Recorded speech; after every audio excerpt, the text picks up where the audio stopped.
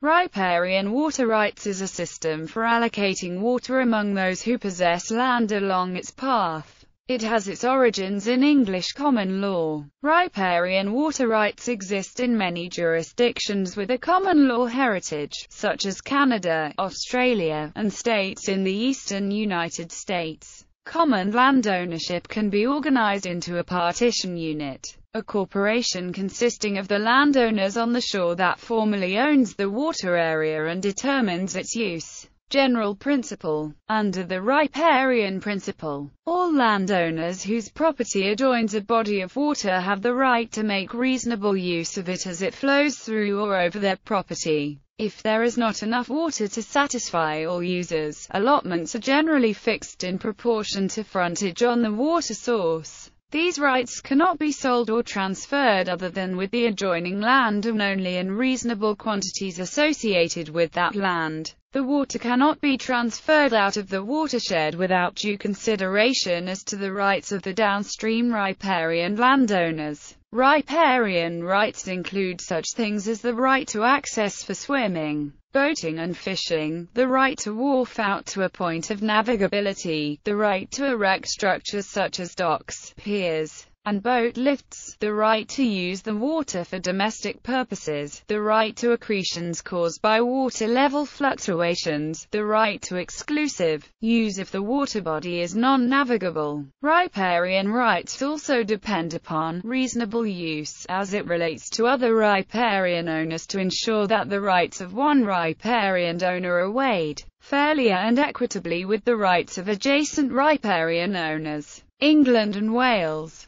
The Environment Agency lists the riparian rights and duties in England and Wales. These rights include ownership of the land up to the centre of the watercourse, unless it is known to be owned by someone else. Right for water to flow onto your land in its natural quantity and quality, right to protect property from flooding, and land from erosion. Right to fish in the watercourse, however this right may be sold or leased, and a fisherman must have a valid Environment Agency rod license. They also include the right to acquire accretion and the right to boomage. Duties arising from this model include the duty to pass on the flow of water without obstruction, pollution or diversion affecting the rights of others, to maintain the bed and banks of the watercourse and to clear any debris, whether natural or man-made, to keep any culverts, rubbish screens, weirs and mill gates clear of debris, to be responsible for protection of your land from flooding, and to not cause any obstructions, either temporary or permanent, that would prevent the free passage of fish.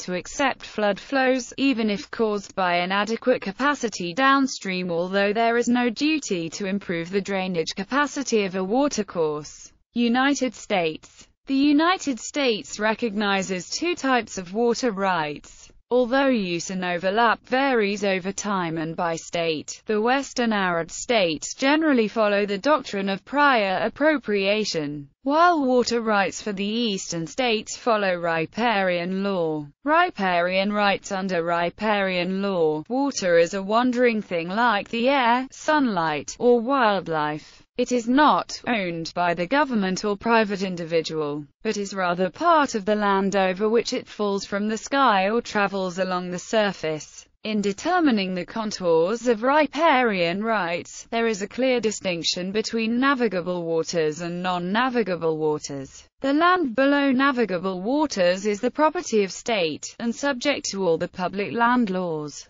Navigable waters are treated as public highways with any exclusive riparian right ending at the ordinary high water mark. Any riparian right is subordinate to the public right to travel on the river, but any public right is subject to nuisance laws and the police power of the state, because a finding of navigability establishes state versus federal property. Navigability for purposes of riverbed title is a federal question determined under federal law. The states retain residual power to define navigability for the purposes of defining the public trust over water within their borders. The state could choose to divest themselves of title to the stream bed, but the water remains subject to the Commerce Clause of the Constitution, which by holds an easement, or servitude, benefiting the federal government for the purpose of regulating commerce on navigable bodies of water. The reasonable use of the water by a riparian owner is subject to the downstream riparian owner's riparian right to receive waters undiminished in flow and quality. Since all surface waters eventually flow to the public ocean, federal regulatory authority under the Clean Waters Act, like the Clean Air Act, extends beyond only public waters to prevent downstream pollution. States' involvement. Federal courts have long recognized that state laws establish the extent of the riparian and public right. In the case of navigable waters, title goes to the average low water mark. The Pennsylvania Supreme Court defined this as the ordinary low water mark, unaffected by drought, that is, the height of the water at ordinary stages. Land beyond the low water mark belongs to the state government in the case of the 13 original states. Lands between the high and low water marks are subject to the police powers of the states. In the case of the original 13 states, upon ratification of the United States Constitution, title to these lands did not change. It remained vested in the several states. As new lands were acquired by the United States, either by purchase or treaty, title to the highways and the beds of all navigable or tidal lakes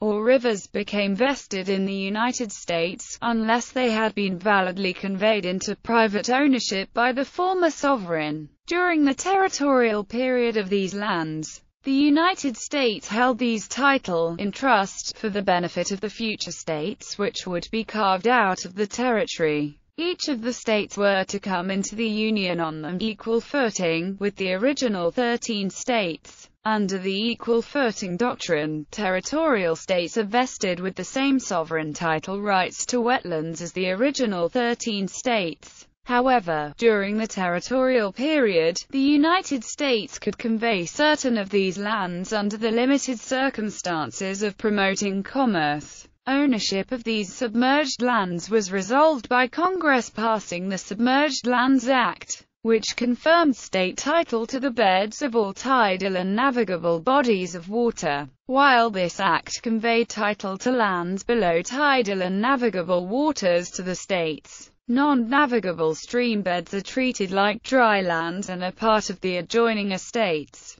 Waters subject to the ebb and flow of the tides, even though non-navigable, also passed to the states, while the ownership and public use of these tidal lands is based on state laws.